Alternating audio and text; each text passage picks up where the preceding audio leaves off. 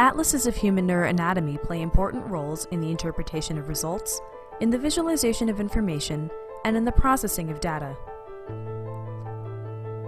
The LONI Probabilistic Brain Atlas is a multi-subject anatomical atlas depicting the likelihood that a region of interest is associated with a particular anatomical structure.